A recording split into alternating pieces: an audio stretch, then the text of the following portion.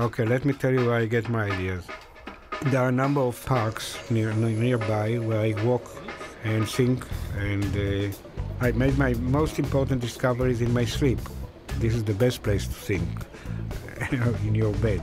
But otherwise, I just walk and think. Yakir Aharonov's views of nature differ dramatically when compared to everyday experiences. He developed these views to answer the two biggest mysteries in physics.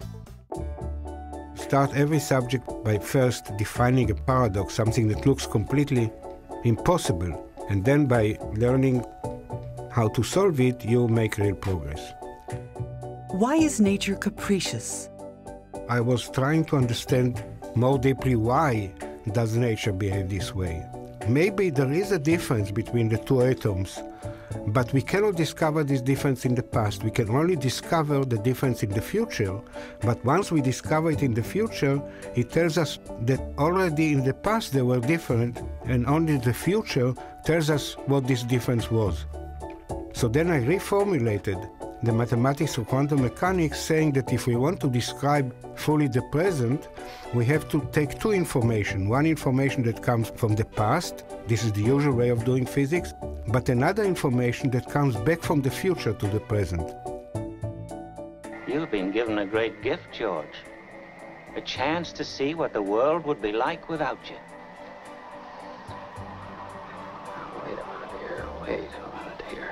And I discovered a new type of measurement that I called weak measurement that interacts very, very gently with each particle. You find new information that indeed indicates that the future is also relevant. And now many laboratories in the world are doing experiments of this type, and they find very interesting new features of quantum mechanics. So instead of being seen as capriciousness, nature gained something very beautiful through indeterminism. The future became relevant to the present. A single particle in two places? So in classical physics, it was necessary for force to act on a particle to be in the same place where the particle is.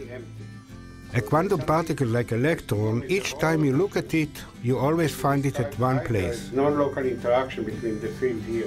When you don't look at it, it suddenly behaves in a very mysterious way, because it seems as if it can be at the same time at two locations or many locations. What I discovered was that I can have a force at one place, and the quantum particle in this mysterious way is in two different locations, but none of them are in the place where the force is. Nevertheless, it feels the force. I like to smoke cigars, so I just walk and think, that's all.